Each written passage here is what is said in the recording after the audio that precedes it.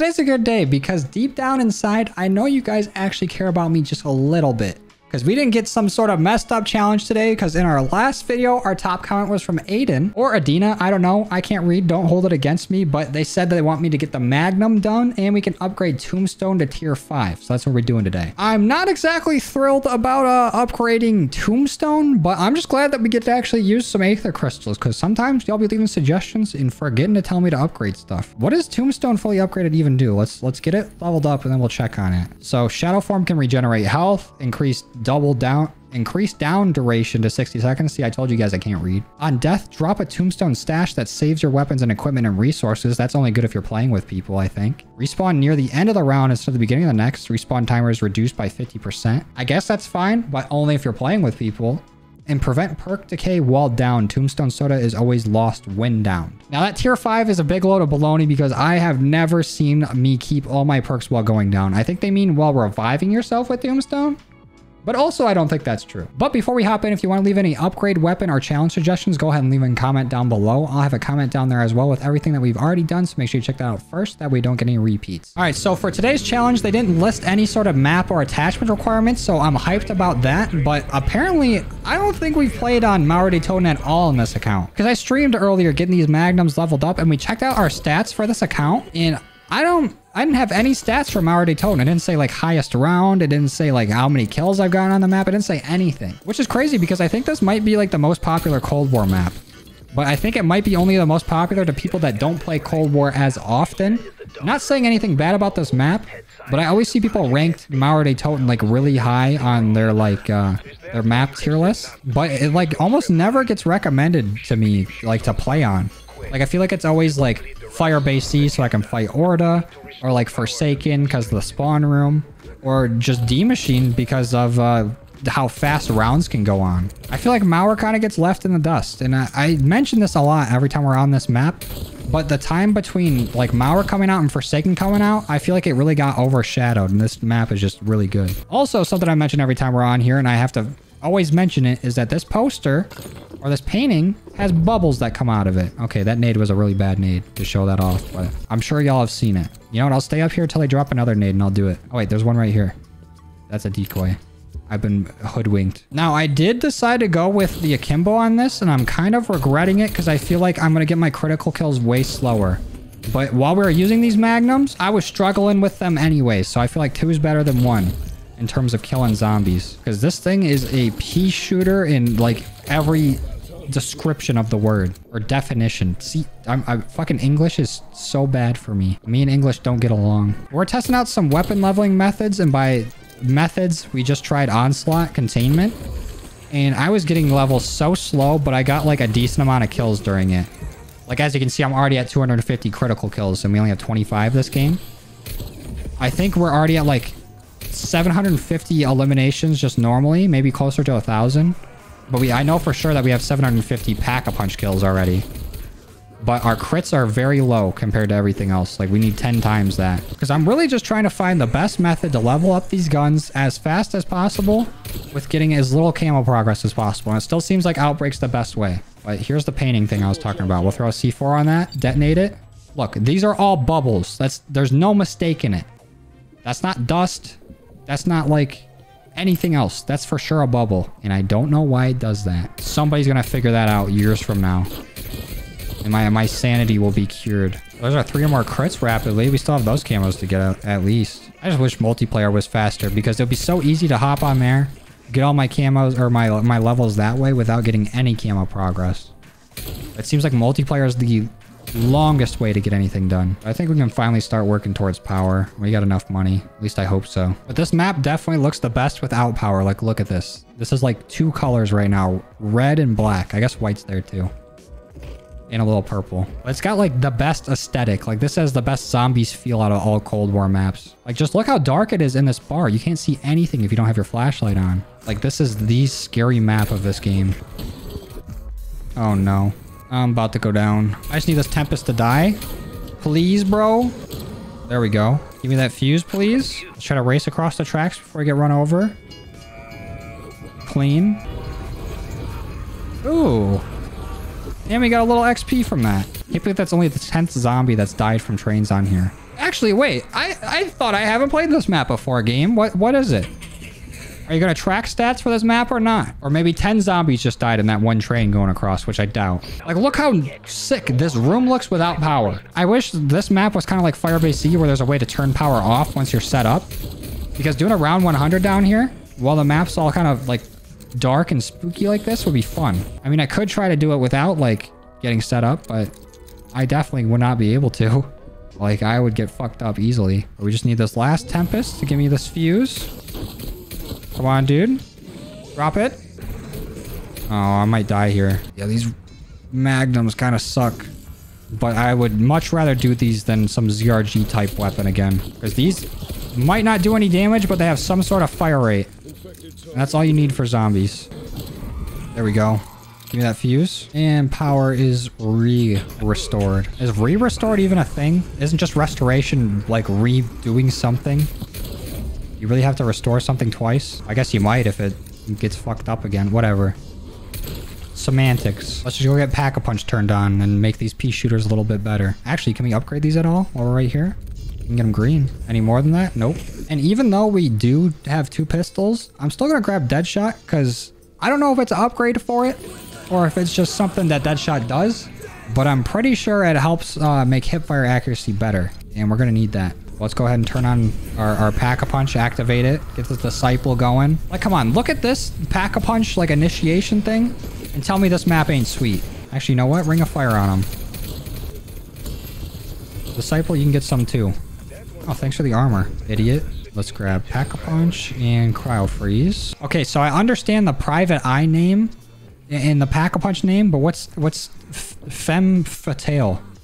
Is that like a different language? I do not understand. And you know what? Let's try to grind this out here in the power room. Because I've recently gotten over my, you know, the curse of Penthouse. Where I can't survive in Penthouse on D Machina. And I definitely want to try to do it here on... Oh my god, hit a shot. I want to do it here in the power room on Mauer. Power on Mauer. If we ever do the Hauer shotgun, it better be power on Mauer. Better be do it in the power room on Mauer. I'll be very disappointed if we do the Hauer like outside of that. But what I was saying was I like feel like I can never survive in here, and I want to be able to say that I can. So I'll hang out down here for a bit. I kind of want to turn on the Rampage Inducer, but I don't want to press my luck. So I already kind of feel like I'm having a hard time getting these crits.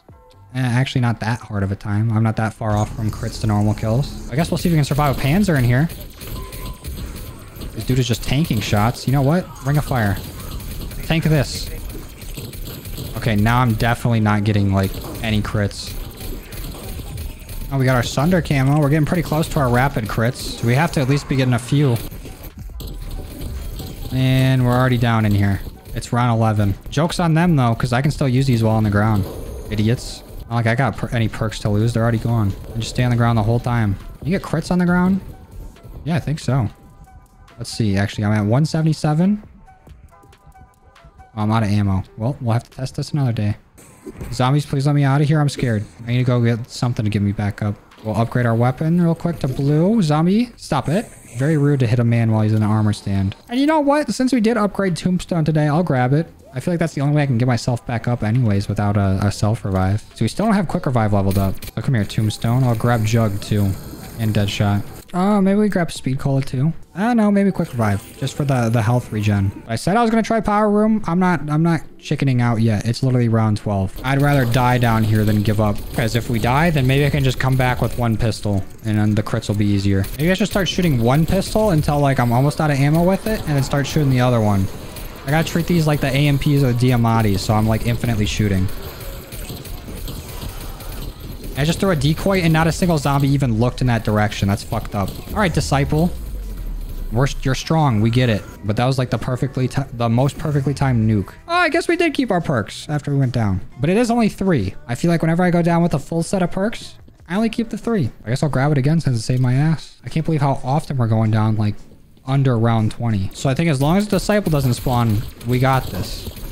How often is that going to happen? I feel like we start to get Disciples like multiple times around once we get like past round 20. Okay, I think I got the reload cycling down for this right now. We're making it work. Cutting it close, but it's working for now. I do feel like we are extremely far behind on our jackrabbits, though. I don't remember the last time I got, like, at least 3 kills without getting hit. That's definitely going to be tough down here. On the decoy you go. Get away from me. And another decoy. Yeah, this is fucking tough down here. What the hell? Oh, wait. Let's test. We're at 304 crits. 305, baby. It's actually optimal to go down if you think about it. Let's get ourselves back up. And we finally have enough for pack 2, so maybe that'll help us out. Honestly, they didn't even need to add a challenge to this because I think these guns just suck. We're already struggling as it is. Oh, fuck me, dude. We're really getting our money's worth with this tombstone. Okay, let's do it.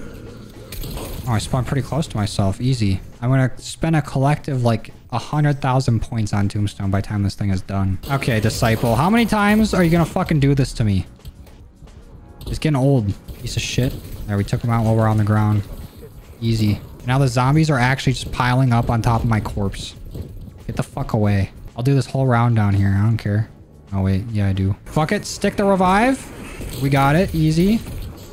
Nothing to it. But if we go down here, it's game. It's game.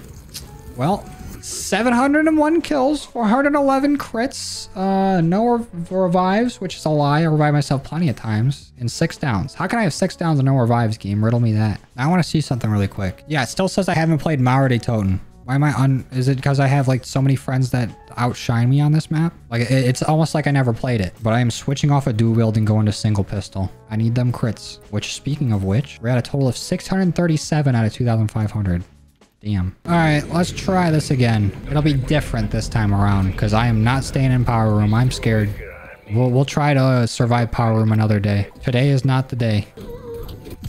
No way, dude. I think I'm just destined to die a lot with this gun. I am woefully disappointed. Who the fuck are you, Gorev? I've never seen you before until this map, and then you just chime into random shit. How are you even seeing what I'm doing? Do I got a GoPro on? Bro think he's part of the team. All right, now power's actually re-restored. It makes sense now. Now we'll sit in the superior spot, which is right here by Wonder Fizz, because if I ever do get attacked, I just take the zip line down, and we're chilling. And this actually works a lot better for our jackrabbits. Like, we already got our glitch camo.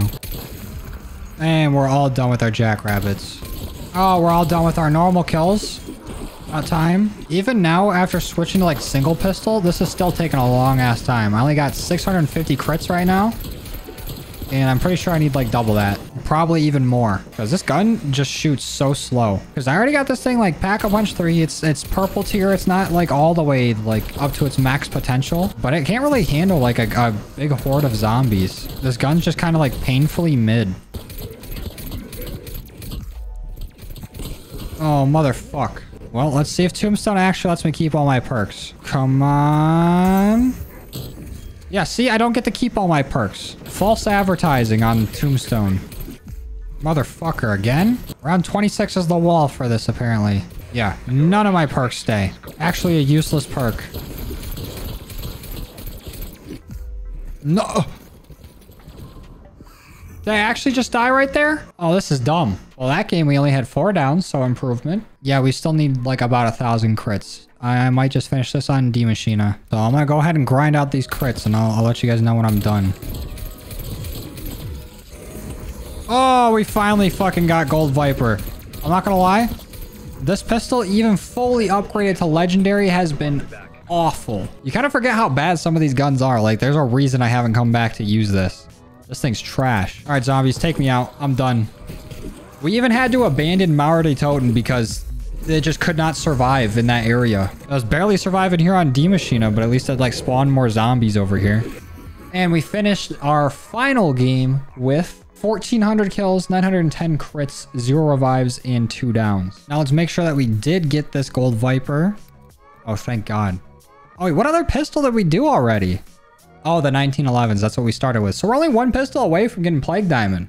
That'll be our first Plague Diamond on this account. But anyways, let's go ahead, hop in game, and see what Gold Viper looks like there. And here's what our Magnum looks like in game with Gold Viper. And honestly, it looks better than it plays. The revolver design is always going to be good. And Gold Viper actually has pretty decent coverage on this. But I would not want to use this on zombies again. This is probably like one of the worst weapons you can use. It's like sneakily bad. You wouldn't think like when someone brings up, oh, the bad weapons in zombies, you know, the ZRG, the Marshalls, the Ironhide, all them. You gotta give the Magnum its respect of being one of the worst weapons in the game. But I'm gonna go ahead and end it there. I appreciate you guys watching and all your love and support. Make sure you leave all your suggestions down below as well. Just a quick reminder. But I'm going to go ahead and get out of here. Thank you guys for watching, and I'll see you in the next one. Later.